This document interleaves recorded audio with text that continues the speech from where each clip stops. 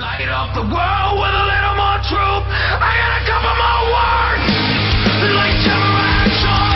I'm looking for a change to a chain reaction. Lights, camera, action.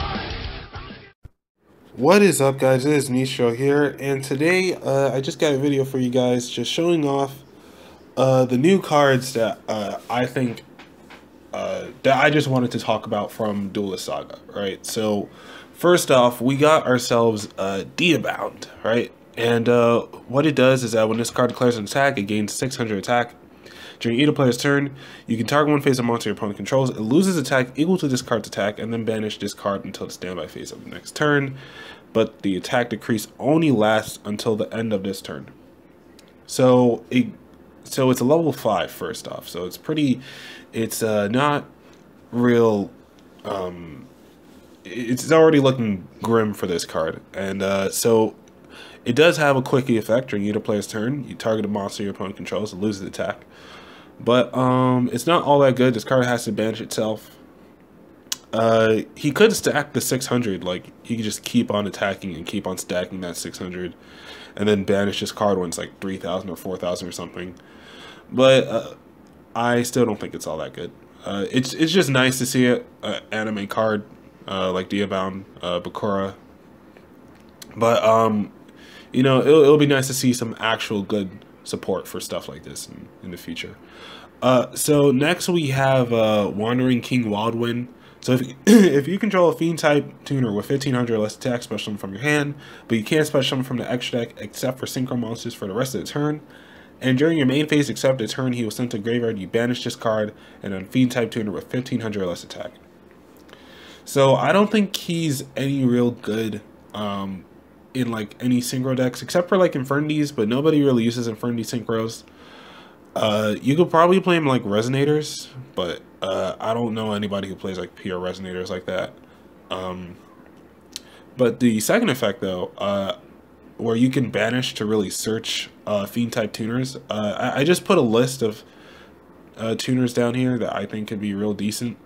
So, you know, first off, we have Decatron, and, you know, the fact that this is a graveyard effect, it means this can run well in Infernoids, but I'm sure Infernoid deck space is tight, but if you play the 60 card, like, Grass is Greener deck, and you just want a free search into Decatron, this might be a card for you to consider. Resonator, we already have Resonator calls, so it's not all that relevant. You can still play it, because it is a graveyard effect, and, you know, you could just normal summon him, or special summon him off a red Resonator, and then, you know, next turn search another red Resonator.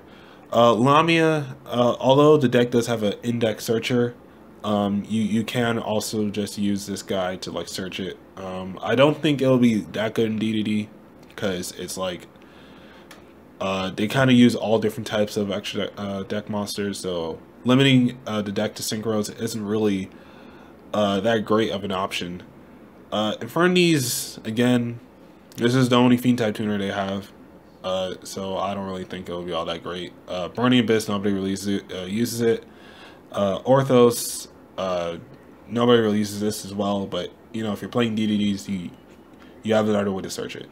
Although it technically already is searchable, so it's not even that big of a deal.